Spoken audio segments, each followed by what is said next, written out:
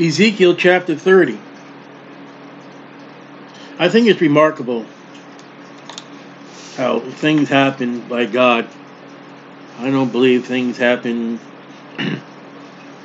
out of chance, out of a whim, but the word of the Lord came on, and the word of the Lord came again unto me, saying, Son of man, prophesy, and say, Thus saith the Lord God, howl.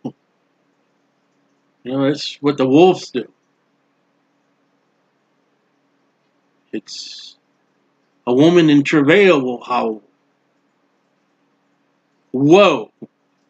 And when I went to school for the ministry, there was a man that said that, I forget who said it, a famous preacher. He said, when God says, whoa, you better stop. That's what you tell a horse. Whoa.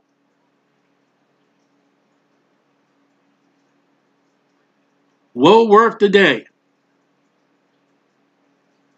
A valuable day. A valuable day. What's that? The day that Jesus was born? The day of your wedding? The day of your graduation? The day of your promotion? Whoa. For the day is near. Christmas is tomorrow. Even the day of the Lord is near. That's the second advent. Here we are, the day before Christmas, and our study of the Bible, we're at the second advent of Jesus Christ. How convenient, Lord. And notice it says, woe be the day. I had a family member, they're saved. They're in glory now. And she was always saying, I can't wait till the Lord returns. And her aspect was this Jesus Christ coming back on the horse. And I had to teach her. And when you go to Amos, chapter 5, verse 18, it says, woe be the day. It's a day of darkness and a day of clouds. And it says a cloudy day. Now the church will not be looking for this day. The church will be coming behind Jesus, Joel chapter 2, when Jesus Christ comes back, Revelation 19. In Revelation 19, when Jesus mounts on his horse and giddy-ups and comes, the second advent, and Joel chapter 2 says the church is behind him. If you have not been a favor to Israel, a blessing to Israel, you better watch out, because you better watch out. You better not pout. I'm telling you why. Jesus Christ is coming on horseback. Never mind Satan claws. He knows if you've been good. He knows if you've been bad. So you better be good to Israel's sake.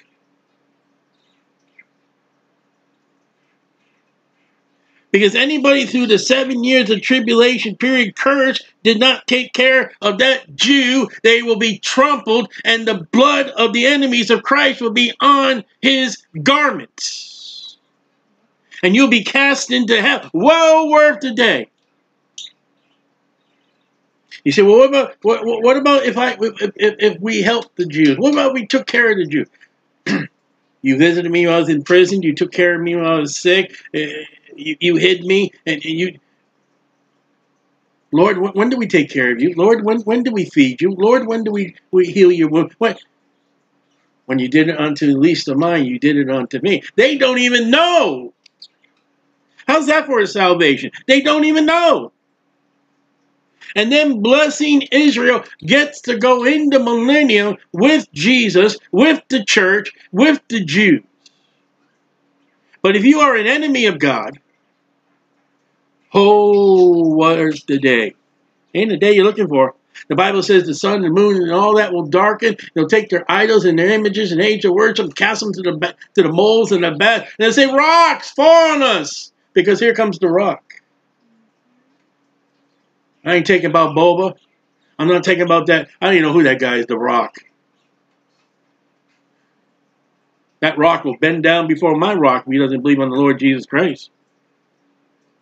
I don't know if the guy's an actor or whatever. I don't know what he does. I know somebody out there says they're the rock. All right, their rock is not my rock. For me, the second advent, hey, I'm behind Jesus all the way. And for the worlds and enemies of Israel and enemies of God, ooh, better watch out.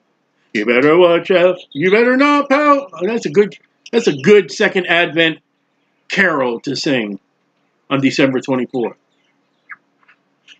It shall be the time of the heathen. You see, Jacob's trouble is 7 years. When Jesus Christ comes back, he's going to deal with the nations.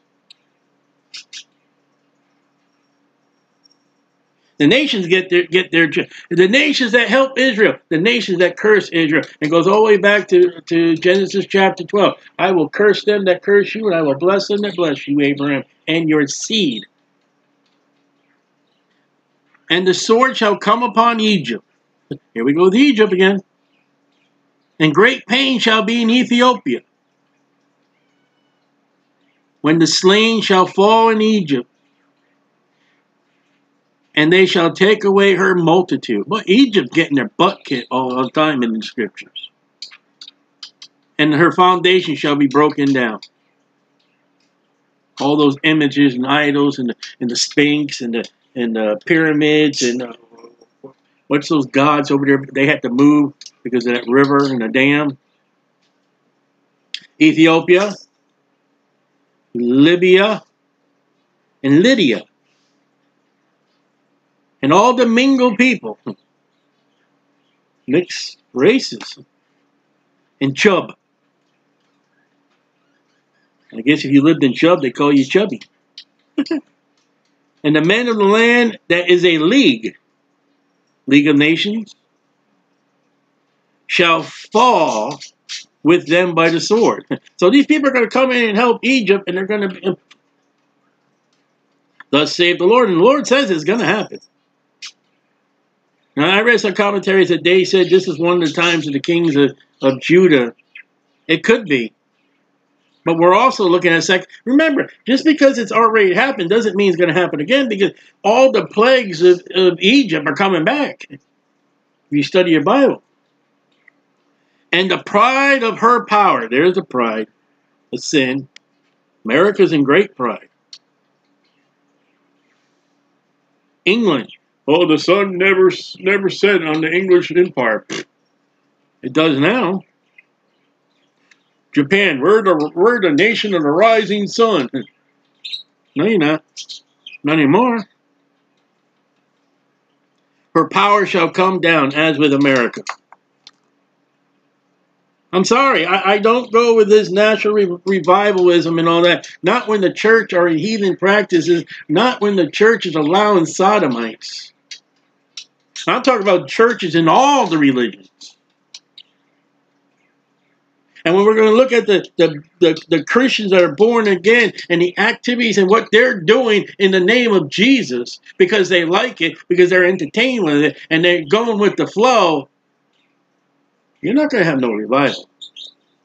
You're going to have an individual revival, maybe a family revival, not a nation revival.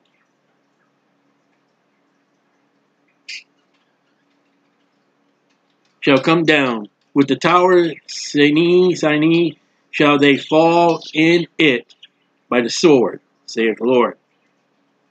And they shall be desolate in the midst of the countries that are desolate. So there's multiple. And the city shall be in the midst of the cities that are wasted. So, not good news. And this right now, what we're looking at is when Nebuchadnezzar comes in, Babylon comes in. And I think this is at the time when they kidnapped Jeremiah and Baruch and took them down into Egypt. God told them, take those stones and bury it in the brick kiln, because I'm going to send Nebuchadnezzar and the Chaldean, and we're going to get them. I think. And I could be wrong. At this point right now, if I'm right, Jeremiah is still alive, and Jeremiah witnesses the destruction of Judah and Jerusalem and watches the destruction of Egypt that Ezekiel's written about. And you're going to see between Jeremiah and Ezekiel, they keep crossing each other. I don't know how much they know about each other. You know, Jeremiah never mentioned Ezekiel. I don't think Ezekiel mentions Jeremiah. Jeremiah is in Jerusalem preaching. Ezekiel's in Babylon preaching. And there's one time that, I don't know if everybody knew it, but Ezekiel went to the temple.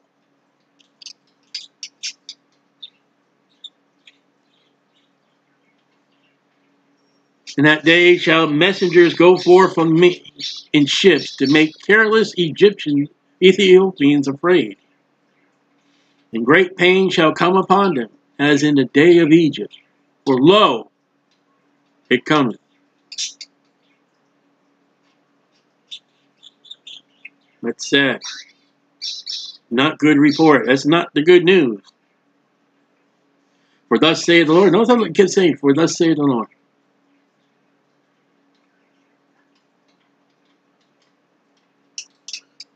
I missed verse 8. And they shall know that I am the Lord, when I have set a fire in Egypt. That's one way to know that God's God. There's a fire in Egypt and there's dead bodies. And when all her helpers shall be destroyed. So everybody coming to help Egypt.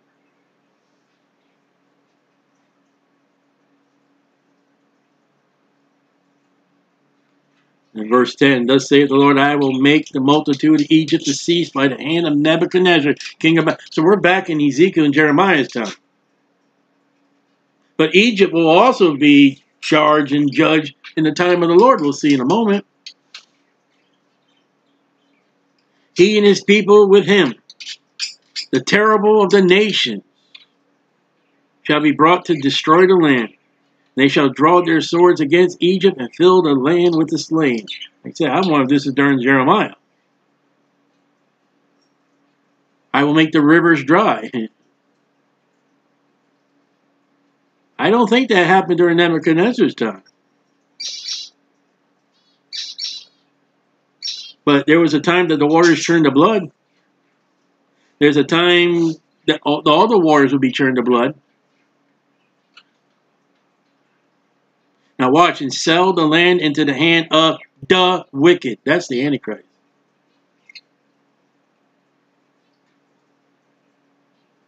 There is coming a time in the tribulation period that the Nile River will go dry. And the land will be sold, Egypt, to the Antichrist. And God will make the land waste. A dump.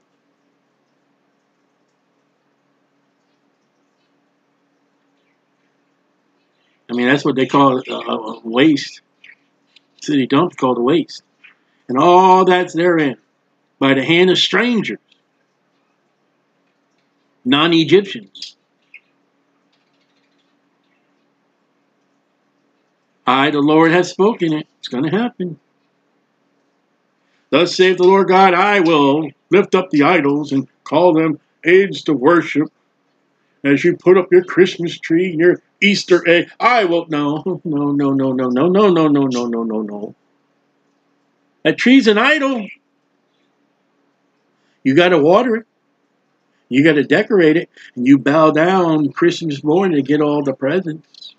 And you don't talk about the present. Come on, really? With all that glamour and all the gift, you're going to talk about Jesus? Really? You can't tell people about the gospel of the Lord Jesus Christ. You think they're going to sit around with your family and talk about Jesus at that tree? Really?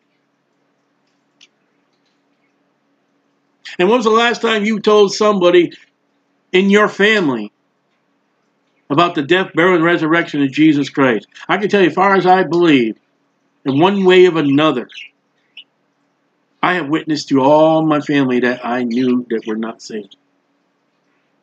I didn't witness to my grandparents because they were saved. I don't think there's one family member that I came in contact with I did not tell them about Jesus, some way or somehow. I'm not bragging. I could have missed somebody.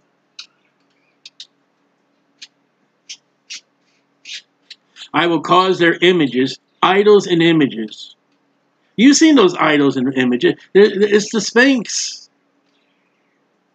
It's their emblems, and I don't even know what they're called and all that. It's the pyramids.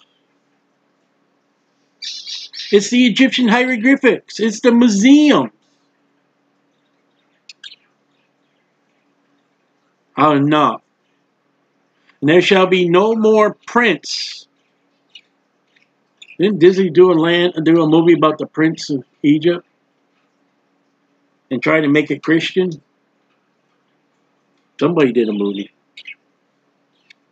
I think it was Lions or something. I don't know. I don't care about that crap. The Prince of the land of Egypt. I will put a fear in the land of Egypt. Anxiety.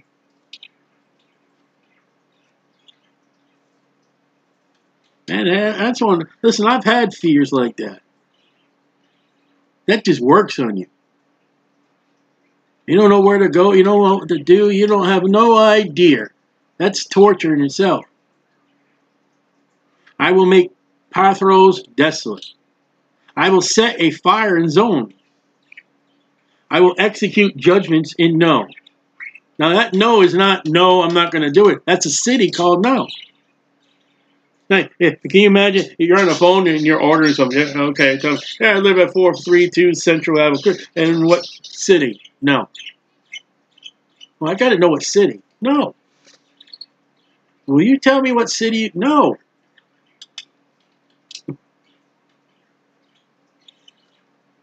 I will pour out my fury on sin. Now, that's not sin as in adultery, lying, stealing, all that. That's a town named Sin. And No and Sin, get it? No sin. Those were the chief gods of those cities. Like you'll see even in Judah, there's some towns called Baal and then something else. That's a city given to Baal. There's actually a city in the Old Testament named Ashtoreth. You know her as Estar, the Queen of Heaven. Diana. These are two gods, No and Sin. Can you imagine having a god called Sin?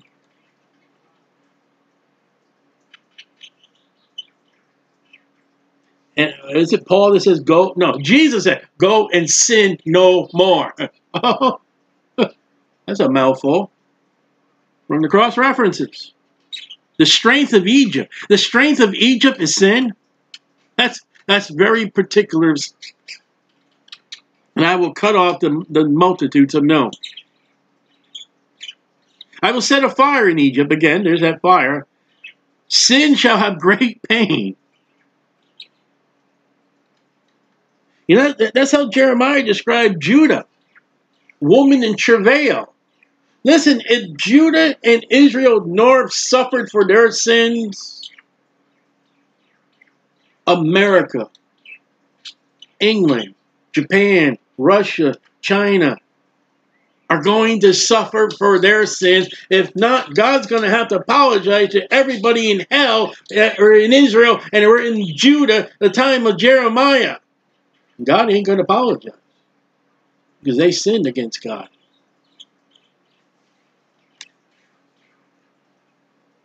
It's not if America is going to fall, it's when it's going to fall. She has sinned against God. We got a president today that will say, okay, abortion is wrong.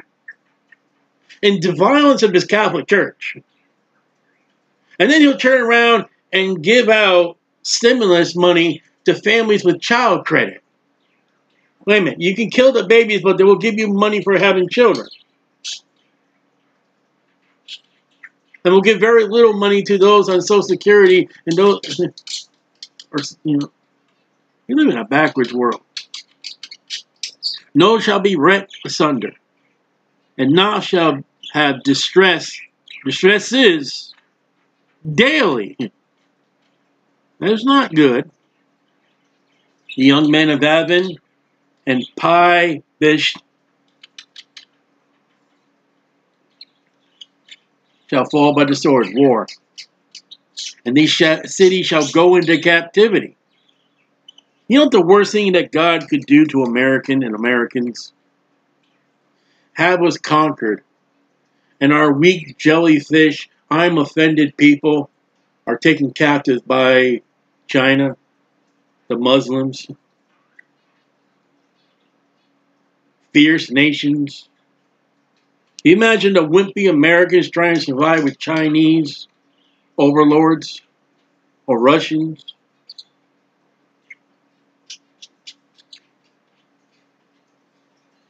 At Taphanes, also the day shall be darkened. That's interesting.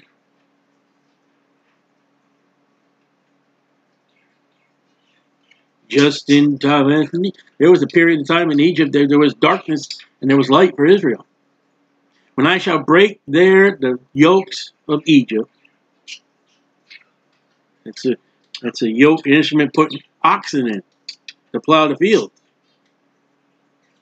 And the pomp, the uppity up, the big limousine for the president and the Secret Service holding the vehicle, running down the street, and all the people, and the bands, ooh, that's the pomp. Of her strength shall cease in her. As for her, Tanaphanes, a cloud shall cover her. That's second advent. That's the end of the tribulation period, and that's second advent. Darkness, and then a cloud. He cometh with clouds. Look at Amos chapter 5. And this is the verse I end up showing my family. They thought it was good looking for the second advent. And I was like, no, we're looking for the... And then people get the second advent and the rapture mixed up. And if you really look at it, it can be confusing. And I'm in the wrong verse. But you got to take the rapture is not the second advent. And the second advent is not the rapture. There are two different things. Jesus comes in the sky, and Jesus comes to the earth. He says, "Woe!" Imagine Ezekiel. Unto you that desire the day of the Lord. What ends it for you? The day of the Lord is darkness and not light. Now what? If a man did flee from a lion, your adversary the devil, and a bear met him, the Antichrist, there's the tribulation period right there. The day of the Lord is the second advent. That's not what the Christian's waiting for.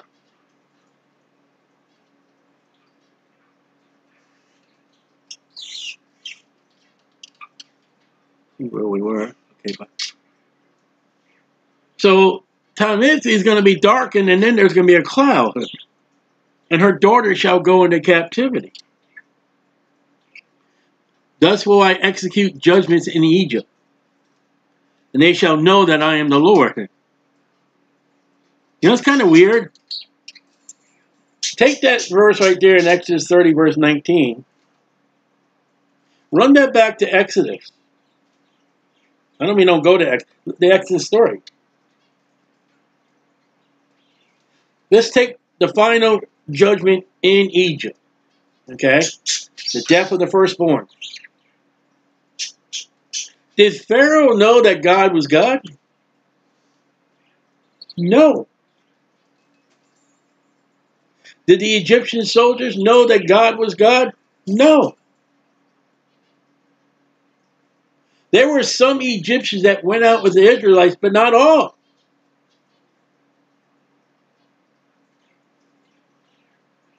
At Ezekiel 30, verse 19, we're coming to the time where, okay, now you're going to know that there's only one possible way that Pharaoh knows that God is God. He's burning in hell with his soldiers. Can you imagine drowning in the Red Sea and waking up in a lake of fire? Well, it happened all. I don't know what year it was, but how many years has Pharaoh and his army been in hell today? And thinking, oh, damn, Moses was right. Guess what? Too late. Oh, that one family member, he kept telling me about Jesus. He kept telling me about the gospel. He kept telling me that my religion's wrong. And they die and end up in hell. And how long they're in hell? It's like, oh, they were right. We preach it. We preach on the streets of the farmers' market. I go there and I preach Jesus said, the heaven, hell, your religion's wrong. Believe on the Lord Jesus Christ. And they hate me, and they hate it, and they reject it, and they go and die in hell. And how long they're in hell, say, that street preacher was right. The Bible was right. I know there's no Abraham, so I don't know who they're talking to or would think, God, will you send somebody to my family? Will you tell that street preacher to go to my family? The one that hated you preaching wants you to go to his family. That's when you know God is Lord. When you are in hell, you are a Bible believer. When you are in hell, it's the King James, not the NIV.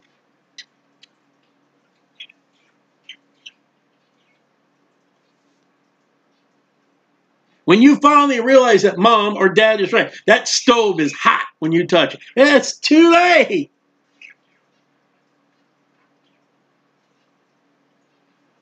When everybody tries to warn you that that person you want to be your spouse, no, wrong, absolutely not. And then you marry, and then your life is ruined. Divorce ain't going to finish. You're going to deal with it.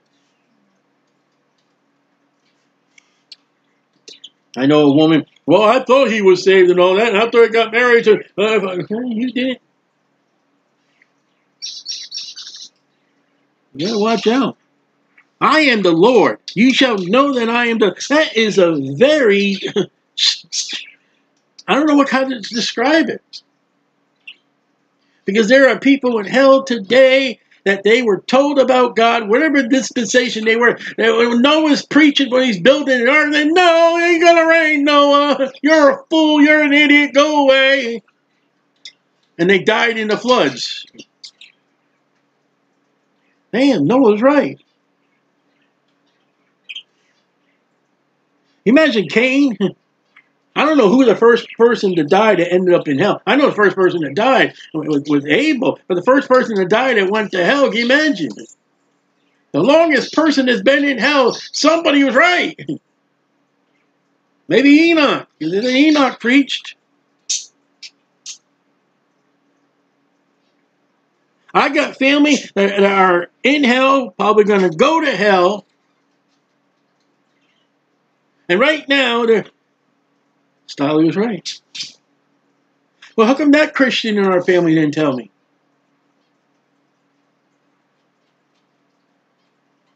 That's a shame. How about all the we celebrate Christmas, but we don't talk about the gospel? I know, a couple more days, I'll be off Christmas. Easter will come up next. Son of Man, now watch this one. You ready? You think I'm a fool? Okay. I'll wait for you guys to stop clapping at that one. The Son of Man. I have broken the arm of Pharaoh, the king of Egypt. Do you know the cross reference on that one? Now, this has two aspects. Right now, we're talking about the arm of the armies. But this is the Antichrist. Pharaoh is a type of Antichrist. Sennacherib is a type of Antichrist. Nebuchadnezzar, he's a type of devil, but then he gets right. The devil doesn't get right, so all types don't go all the way. The king of Tyre is a type of Satan. In a couple moments, Peter was a type of Satan. Jesus Christ, who died on the cross, as Moses lifted up the serpent. Now, I'm going to stop right there because I don't want to go any further. And lo, it shall not be bound up to be healed. The Antichrist gets the right eye and the right arm, but he gets healed.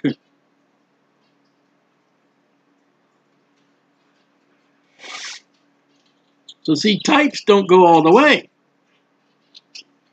To put a roller to bind it. And that must be some kind of medical thing they had back then. To make it strong to hold the sword. So he's going to get a broken arm and he's not going to be able to hold that sword. And it's going to be his right arm if he's a righty. And he won't be able to hold his sword. Therefore, thus saith the Lord God. Behold, I am against Pharaoh, the king of Egypt. I want what God's saying about the presidents, plural, about America. Is there any presidents that God was pleased with and that their names are written down in the Lamb's Book of Life? I forget how many presidents we had. I don't care. I will break his arms, plural. And that which was broken, I will cause the sword to fall out of his hand. Now, that could be a military strength, arms. The arm, verse 21, is he himself. He can't fight. 22, his army. What did God do to Pharaoh at the end of Exodus? He broke the wagon wheels. He broke the arms, and they drowned. Pharaoh couldn't do anything but tread water for a while.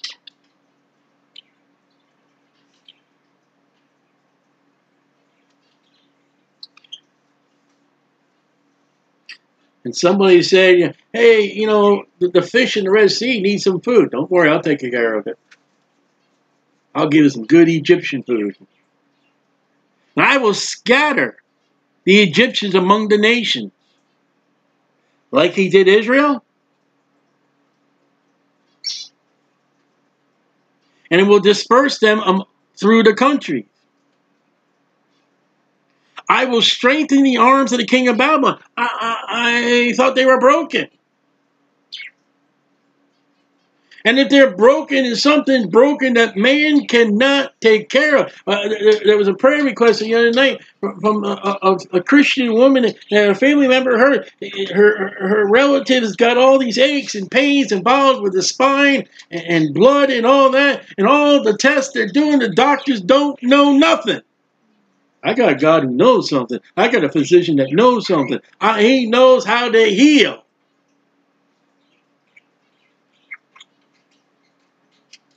We read in 2 verses, it's done. It can't be, no matter what you do, it ain't going to heal. And then we read God. And put my sword in his hand.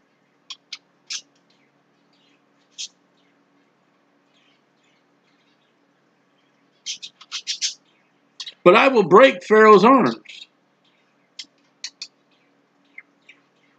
The king of Babylon is going to get stronger. And Pharaoh is going to get weaker. And notice the king of Babylon, Nebuchadnezzar and his army are going in the sword of God. Okay, Jehovah, we can't join the military service because the Bible says thou shalt not kill. What on earth do you do with that verse? God's not even using his people. He's using the heathen to get the heathen in a way of what? War.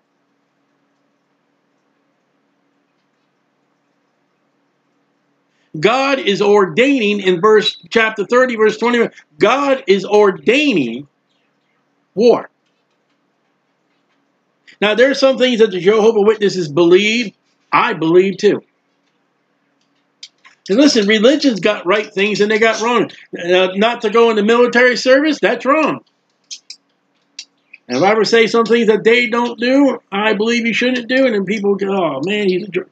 I'm not going to get into it. But the Jehovah Witnesses say, we don't fight, we don't go. There's God saying, my sword is going to be in your hand to go have a war. And he shall groan before him with the groanings of a deadly wounded man. That's the Antichrist.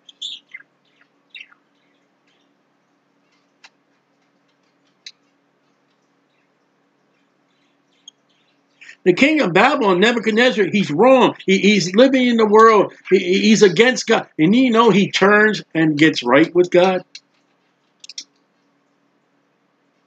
I wonder how that's going to play out in the Jacob's trouble. Here's a man that's totally against God, totally against, and then maybe he gets right. But I will strengthen the arms of the king of Babylon. That's God doing it. And the arms of Pharaoh shall fall down. If you have God on your side, you're going to have all you can do by the power of God. If you don't have God in your side, I don't care what you have. I don't care who you turn to. I don't care what your hope is. If it ain't in God, you are in trouble.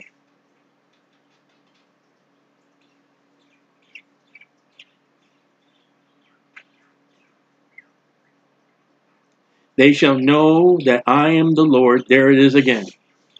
When I shall put my sword in the hand of King of Babylon and shall stretch it out upon the land of Egypt. When the Babylonian army and the Chaldean army shows up, how are they going to know it's the Lord? Maybe Jeremiah is preaching.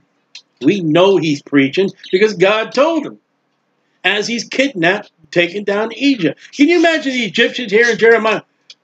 Can you imagine, we heard about this before about those Israelites. We need to get rid of them. Don't bring those Israelites down here because we get in trouble.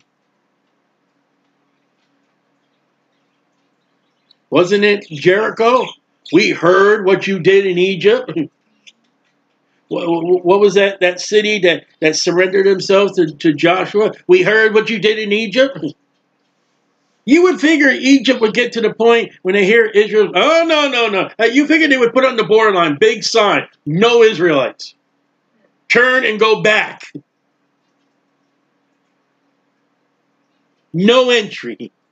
If you are a Jew, you ain't welcome here. Your God ain't welcome here. Go home. You think, but they don't. Isn't that remarkable? All the plagues of Egypt in the book of Exodus, they allowed the Israelites to come back. That's America. We're a godly nation. And you got the United Nations stationed in New York City, where the United Nations are against the Jew. You will go against the Jew for the Arabian oil and gasoline. And you wonder why your gasoline is over $3 in Florida. And I heard it's much higher in California. Well, first of all, you had turned coat against Israel for the Arabians. And how much of your gas money, your gas in gallons in the week, of all the stuff you do throughout the week, how much is it really for the Lord?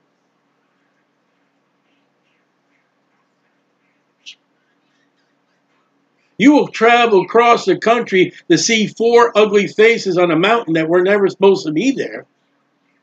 Or this little puff of water come out of the ground. And then you'll skip out on church. You won't go to church. Your grocery stores are empty. Well, how much money did you give for the Lord?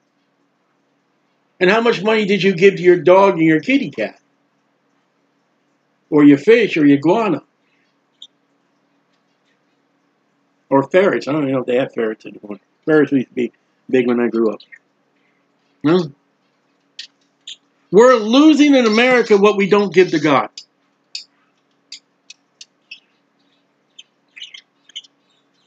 I will scatter Egyptians among the nations, like he did with Israel, and disperse them among the... That's repeated twice. And they shall know that I am the Lord. When you see people deported,